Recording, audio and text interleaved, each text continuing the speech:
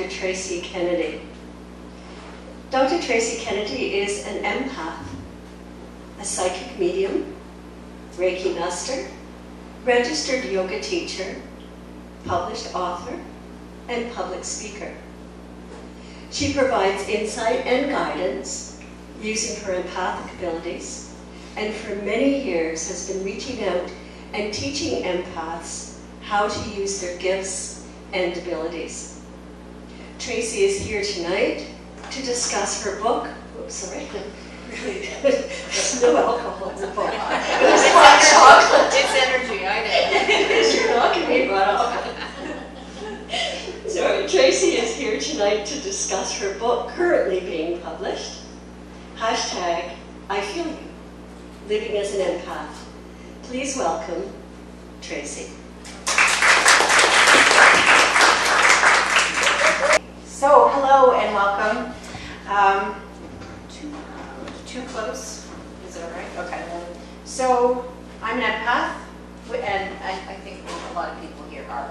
I don't have to go into too much detail about what it is, other than to say we feel everything.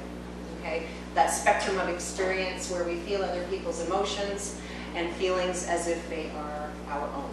Okay? But what I want to talk about broadly is what the book is about, what it means to be an empath, the different types of things that we can feel and experience. And I don't think that many empaths realize the potential of being able to feel everything, right? So not just you know, person to person, but thinking about objects, places, spaces, buildings, land, everything and anything. Okay, so for some empaths that can, you know, are on that spectrum of experience where they feel everything, it can be pretty heavy, right? Feeling everything around you. So I talk about what it means to be an empath, the kinds of things that we experience, but I also talk about how to manage all of this, right? So how do we manage our own feelings and emotions? Where do some of our emotions and feelings stem from? So I offer a lot of journaling questions, dialoguing with the self about where some of your emotional imprints come from. And I always laugh when I say imprints, and I'm going to look at Mary Beth because we talk about this in puppy training. The imprints that we give, you know, young puppies so that they grow up psychologically well, right? It's the same for us. We have those imprints about how we can feel, when to feel, and all that stuff. So I try to guide you through some reflective exercises in that way in every chapter. And how do you manage? How do you navigate? You know, all of the energy and experiences around you. But the cool thing is, so the insights. What can you do with this cool ability, right? This superpower. And I'm going to call it a superpower, especially in a time when the world out there is very unfeeling, I think is the best way to put it, right? A lot of black and white, no gray. Everybody's kind of busy, and we are the healers. Empaths are the ones that are going to incite a lot of the change that's happening. Somebody mentioned consciousness raising and all of us getting together and kind of leveling up together, absolutely. And so yeah, once you understand the root of your own emotions, you can start to understand the way that you experience other people's emotions and feelings. But once you know what's yours and what's not yours, then kind of coming from this space, starting to live a life that's more about you and your passions. Because I don't think a lot of people realize how you can lose yourself with this gift and ability, whether it's in a relationship. I'm sure many people here can say, I remember I was in this relationship and I lost myself. I lost my identity. I didn't know who I was at the end of it. It's because you're an empath. You start to live your life through the feelings and emotions of other people. So we want to live our own life, right? Our own authentic, true self, as everybody's been talking about. So what's inspired me? I have to say my clients definitely have inspired me. You know, I offer insight, I offer personal experiences, and the appreciation, the feedback kind of keeps me going, okay? And sure, the ego is kind of like, oh good, I'm doing it right, but the bigger picture of I'm making a difference, you know, I'm kind of doing something with that. It's not really within my comfort zone to talk about myself very much. And it is something that I do in the book, sharing my experiences and different perspectives. So I'm inspired to push past my comfort zone and talk more about the things that have happened to me in my life, and then teaching from those insights and experience, in addition to what I've learned from my clients. So, I am going to read you an excerpt from my book, hashtag I Feel You, Living as an Empath. When I started writing this, I was getting crazy downloads, as some people might understand, and next thing I know, I have 3 books, right? So I had a moment of, oh my God, I'm bottlenose, I don't know, this is too much.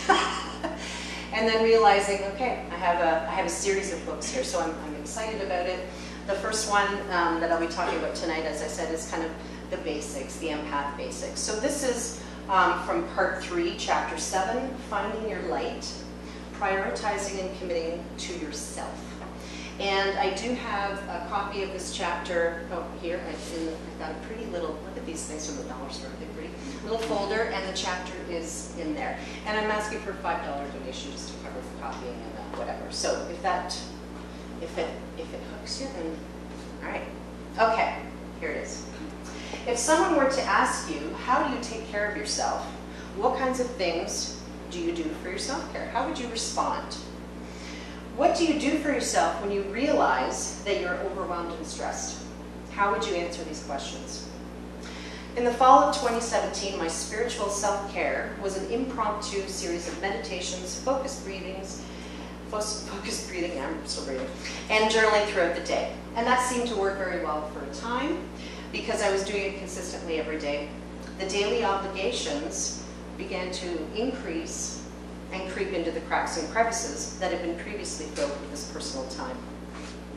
Then one day there was no time left, and I felt some resentment at myself and the scenario that I had created around me. If I wanted to continue to do my spiritual work in whatever shape or form that may be, in the best way possible, I knew I needed to nourish my spirit and take care of myself. That's 2 separate words, my and self with a capital S. 2, without feeling guilty, self-absorbed, and self-centered, but instead feeling self-respect, self-honor, and self-love. Under the gentle prompting, and I always giggle when I say that, and direction of my yoga teacher, my yoga mentor, during the first week of our yoga teacher training, we were encouraged to carve out 10 to 15 minutes each morning and create a spiritual practice for ourselves. Sadhana, as it's called in Sanskrit. 10 minutes doesn't seem like a lot, except when it is. Trying to commit to that 10 minutes really showed me how my own self-care was not a priority. Everything else seemed to trump my time when it came down to it. I decided to firmly commit to a 5 a.m. wake-up and begin my spiritual practice. As an early riser, it made sense to me, and it was also an incredibly quiet time in the house, in the neighborhood, everybody's sleeping, energetically quiet, right? Great time for empaths. However, I had some obstacles, mostly in my mind and of the mind.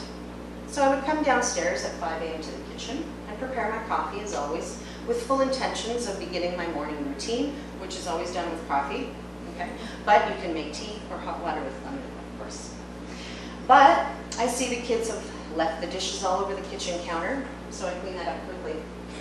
Last night's emails catch my attention as I'm cueing my relaxing music, and that should really be attended to right away. So I respond to some emails. Then I see and smell that the garbage needs to go out, so I do that too. Then I do this, and I have to take care of all of this right at that moment. This, that, and everything else. The next thing I know, I've lost my time for me and my precious spiritual practice. Because now it's time to begin the day with the regular routines and appointments and schedules. I was frustrated. I wanted to go beyond scrounging for small pockets of time for myself that I could fill with meditation, journaling, yoga, simply being. I deserved more time for me. I came to realize that if I do not set some boundaries with myself will never get the attention that it deserves. And I needed to be a bit stubborn and perhaps a bit militant with myself, which was a struggle from the go with the flow spiritual routine, right, to a strict schedule, a spiritual discipline. And so one morning, I began my day in the same manner, turning the kettle on, lighting my candle, starting my music, prepping my yoga mat. I quietly prepared my coffee with full focus and presence. In the periphery, I see much the same as usual. The dishes, mislaid clothing items, a takeout container. I let the images skate by. I take my coffee, I enter into my space, stepping onto my mat, and I begin my spiritual practice. Since that time, I still do the same thing every morning. I do not let anything in that special morning time derail me from my time with self. It doesn't matter if there's dishes piled to the ceiling, or my inbox is overflowing, or whether the garbage needs to be taken out or not. It can wait, except for the cats. Feed the cats as soon as you wake up, because if you do not, they are relentless.